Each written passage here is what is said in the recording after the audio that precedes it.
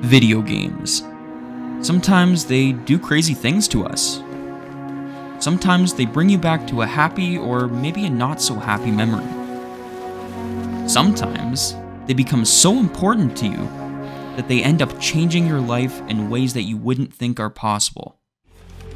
This is Mirror's Edge Catalyst.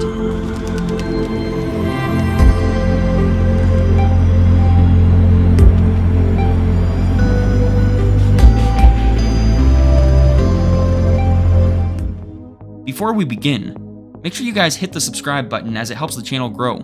Let's beat the algorithm. Imagine this. It's 2008, and you pick up a strange new game called Mirror's Edge from your local Blockbuster. When you finally get home and turn on your console to play, you are greeted with a certain level of movement that has more freedom than nearly any game you played before it. This was my first introduction to parkour. I played the story over 20 times, but could never remember it, even today. All I remember was how addicted I was jumping from rooftop to rooftop in first person. Parkour! I felt like I was an action hero. Then, the years passed, and I forgot all about Mirror's Edge. Until Catalyst came out. When I heard this game was coming out, I jumped out of my seat.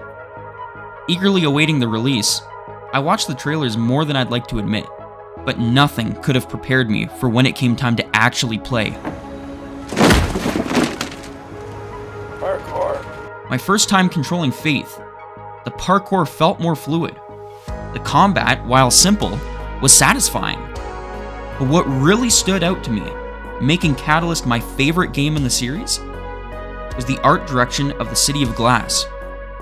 There were reflections everywhere you looked, from windows to rooftops. It all had a futuristic feeling. And then, there was the minimalistic furniture placement in subtle spots of LED lighting. You can't forget about the random robots that would clean the windows as well. I mean, look at these little guys. This minimalistic, futuristic cityscape meant more to me than just a beautiful backdrop to a game about parkour. It opened my eyes to what I now consider my favorite architectural design style of all time. So much so, that my entire life literally changed because of Mirror's Edge Catalyst.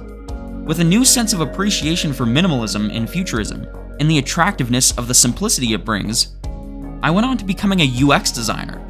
I wanted to make a difference, even if it was just for the software UI that everybody uses. I never expected a video game to hold that much importance, but here we are.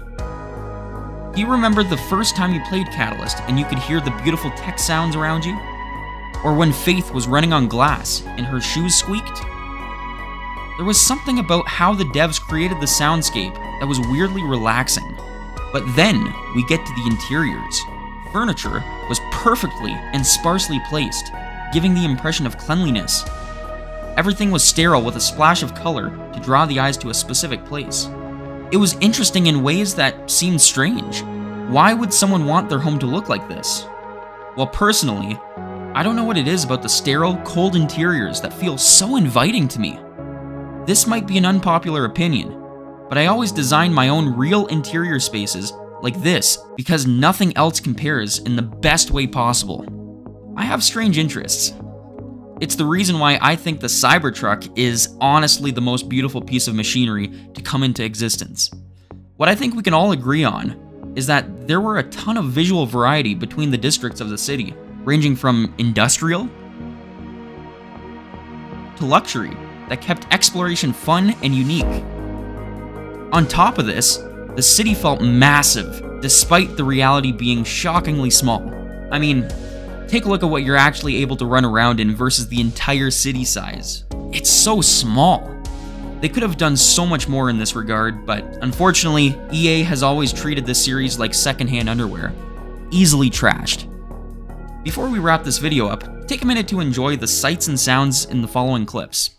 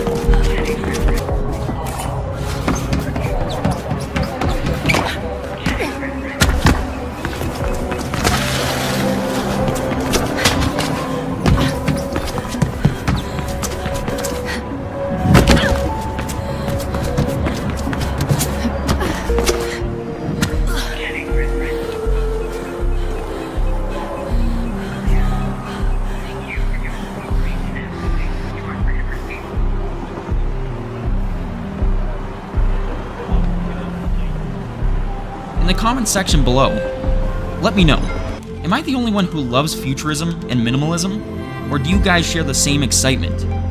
Did Mirror's Edge Catalyst change or influence your life as much as it did mine? I will end the video with this. I come back to this game every once in a while, and I can spend hours just wandering and imagining myself actually living here. I only wish another developer picked this game up, and with love and care for the series, gave us the next installment.